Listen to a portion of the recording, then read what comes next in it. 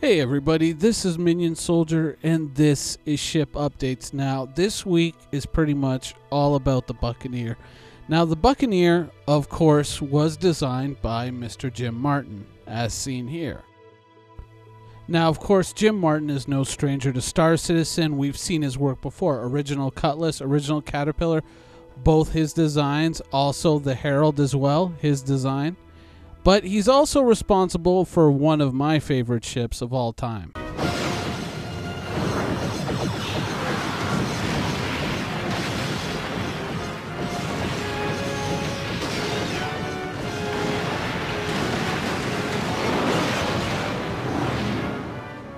Any other ships make it? No, sir. Now, of course, we are talking about the Buccaneer, and here's the Buccaneer, the original Buccaneer concept as sold to the community. Now, of course, you got the two size 2s underslung under the cockpit. You got two more size 2s just on the outside of the engine pods, and then you got the two size 1s all the way out on the ends of the wings, which, I could make an entire video, and I may make a video on this in the future, but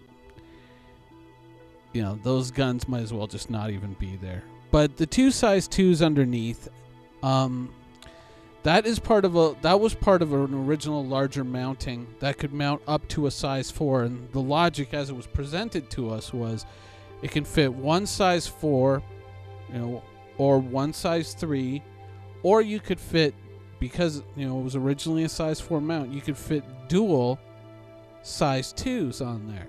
Now, the next logical question that I would like to ask is, does that mean you could fit quad size 1s? Could you get a quad mount underneath for size 1s? Because that would be pretty amazing. But unfortunately, I don't think we've ever gotten a concrete answer on that question.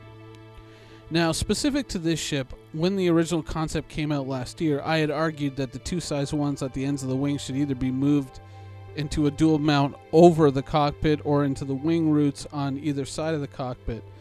But unfortunately, it seems that CIG had a different idea for the top of this ship. It seems that the gun mount that was underneath the ship has now been moved here to the top of the ship.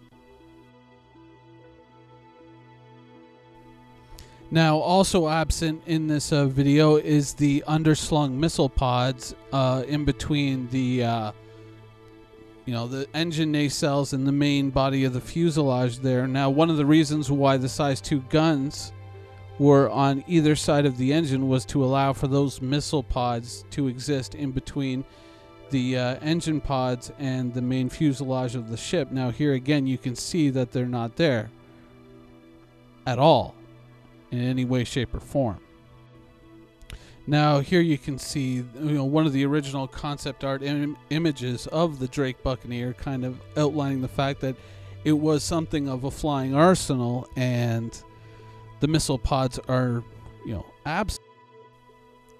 Now, in the video, they state that the ship is in the advanced gray boxing phase, so I'm going to go ahead and say that they probably just omitted the missile pods because they weren't ready to put the missile pods on the ship yet, or that asset hadn't been totally finalized, and what they were using to fly around and to basically test things didn't require that every little piece be attached to the ship. So I don't think it's it's panic time yet, but I think it's not like some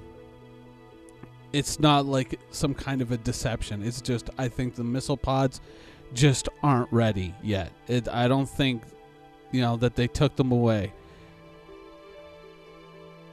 Yeah, so that would be like a pretty huge omission to make. I mean, that would be like selling a fighter as a 2-seater for 2 years and then constantly during those 2 years reassuring people that it was in fact still a 2-seater, and then once it got released as flight ready to say, oh, whoops, sorry, it's a 1-seater. We forgot about the second seat. But, that never happens. Now, there's a couple of other pieces of news that came out, but I mean, everything more or less came from ATV this week. And that was, of course, we got a little bit more of a preview of the Cutlass Black here and the updated model of the Super Hornet, which hopefully should, at least the Super Hornet, should be making it in for 261, hopefully. Now, beyond that, we still don't have an answer as far as anywhere that I've seen that as to what large ships are being worked on in the UK right now.